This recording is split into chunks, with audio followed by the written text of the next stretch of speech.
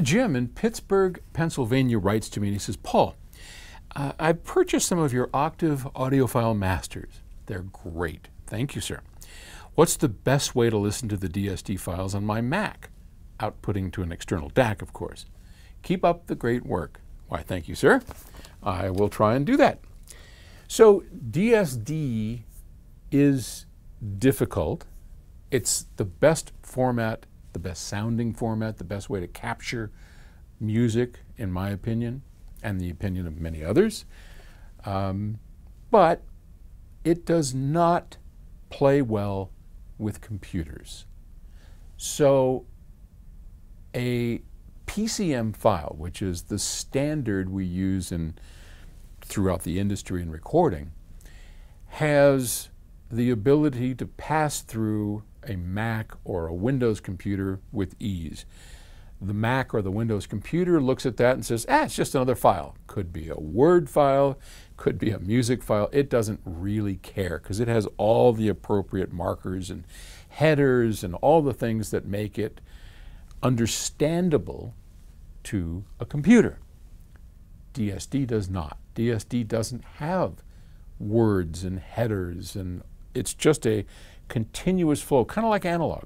It's a continuous flow product that makes music, which is one of the reasons why it sounds so good. But computers don't like it.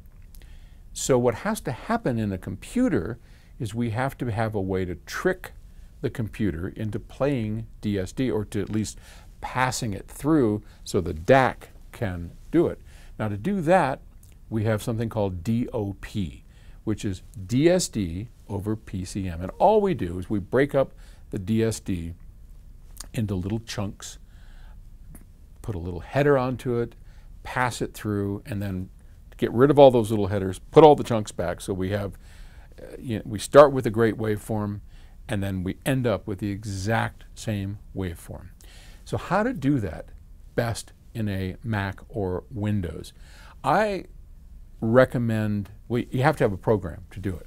And to me, the most sensible program is Audirvana. I'm a big fan. And BitPerfect is also a good one. BitPerfect's a bit more of a pain in the butt. I mean, it sounds great, but you have to prepare the DSD files, where Audirvana just does it for you.